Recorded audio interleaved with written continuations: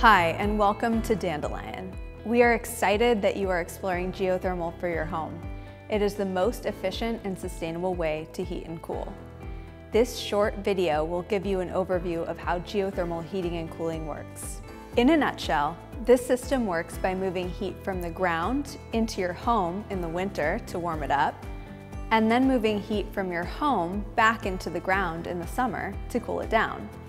Because the ground remains a constant 55 degrees Fahrenheit year-round, it can both act as a great heat source and also a great heat sink.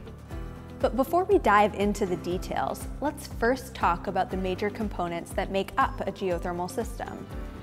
There are three of them. First, there's the ground loop that can go as deep as 500 feet into the ground. This is filled with water mixed with a small amount of earth-friendly antifreeze.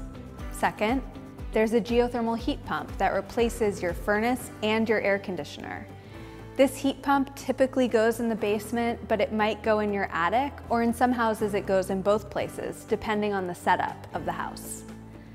Lastly, the system uses ductwork to deliver the heated or cooled air throughout the home. We typically use the ductwork that's already in the house, but some homeowners do need to add ductwork when they get their system installed. Now let's get into a little more detail about how the system works.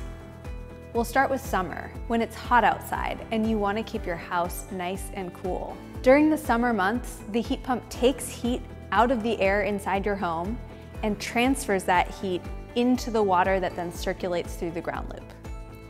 As that now warm water is pumped through the ground loop, it's cooled by the 55-degree ground. In other words, that heat is seeping through the ground loop into the surrounding earth, thereby cooling that water. So now, the now colder water can circulate back to the heat pump, and that heat pump is then able to take even more heat out of your house and put that heat into the water, warming it up again. Then, of course, that warmed water is sent back to the ground loop to cool it down. And you can see the cycle continues until the home reaches the desired temperature. One thing about cooling that many people don't realize is that cold is just the absence of heat. So the heat pump isn't really adding cold to your house, it's more like it's removing heat. It's a lot like the way a fridge in your kitchen works. You plug it in, and that fridge will use electricity to cool its inside by pumping heat out into your kitchen. And this makes sense because your fridge is actually a type of heat pump. So now that you understand how your geothermal system does cooling, let's focus on how the geothermal system heats your home. Imagine it's winter and it's really cold outside and you want to keep your house nice and warm. Well, the ground is still 55 degrees.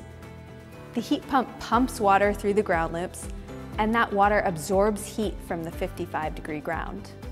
This lukewarm water then circulates through the heat pump, which then extracts the heat and concentrates it, using what's called a vapor compression refrigeration cycle. I know it sounds complicated, but it's actually the method used in all air conditioners. It allows us to use lukewarm water to produce 100-degree air, which we then can circulate throughout the home until your home reaches the desired temperature. 72 degrees or whatever temperature you've set on the thermostat. The best part of all of this is all you have to do is set the temperature on your thermostat. The system will take care of the rest. Now you are a geothermal expert. If you have any questions, write them down and be sure to ask your energy consultant when you meet with them. Thank you for joining us in liberating homes from fossil fuels.